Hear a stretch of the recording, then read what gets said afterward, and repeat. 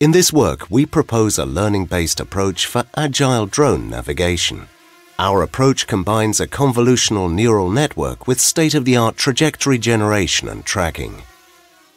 We demonstrate our method in an autonomous, agile flight scenario, in which a vision-based quadrotor traverses various racetracks with possibly moving gates.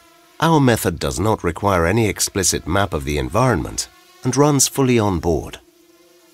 We extensively test the precision and the robustness of the approach in simulation and in the real world.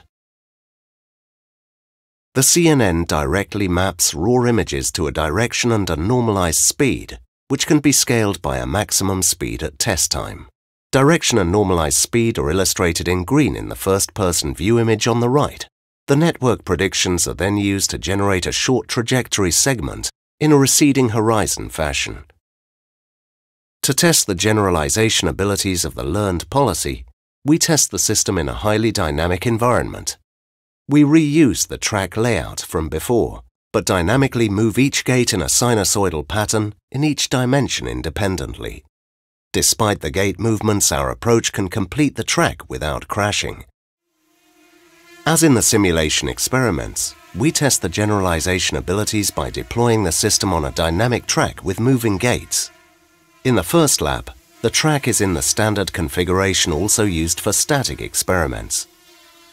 While the drone is starting its second lap, the gates are moved and the drone has to adapt its path to complete the track successfully.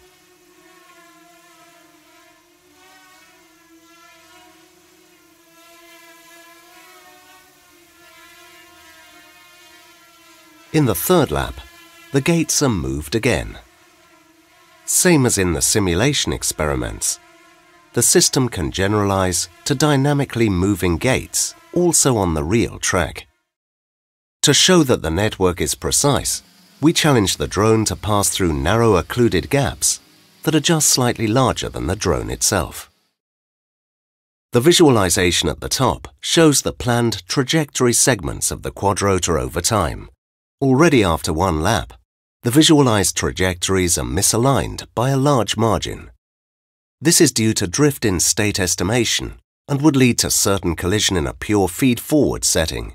However, since our approach plans in body frame, it is not affected by drift in state estimation and can therefore still successfully complete the track.